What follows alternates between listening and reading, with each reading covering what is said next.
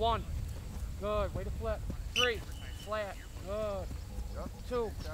Yep. Much better. Back. Lead foot first. These kids have played this game, a lot of them, since they were 5 years old.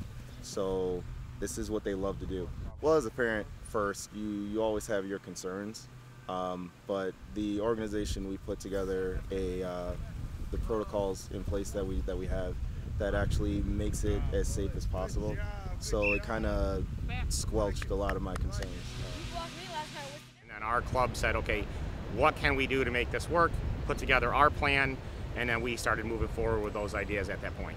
The thought process was based on the current positive rates in our county that we felt we could implement this program if our parents, players, and coaches follow the COVID guidelines that we put together. And with that being said, we figured it would be great to get the kids out, do something, and they are itching to get out when they can. My dad's like, hey, do you want to play flag? And I'm like, yes. Why would you even ask that? Just sign me up.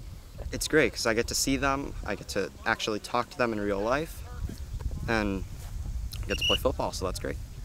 Been in close contact with anybody that has symptoms of COVID-19? The biggest thing is the daily screening process that we're required to do, or that we're going to maintain, asking a series of COVID questions, whether the kids have any sore throat, fever, shortness of breath, been in contact with anybody that's had COVID-19, and also, we check their temperatures daily.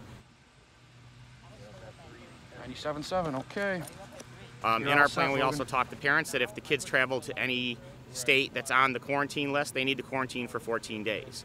It may take a little getting used to because it's not the same setup we have at practice, but it's very similar. All my kids are athletes, so it's been hard to be cooped up, and he does as much practicing as he can at home in our backyard, and they keep up with their workouts and their weightlifting, but there's only so much you can do by yourself. After a while, you need to be, part of a team.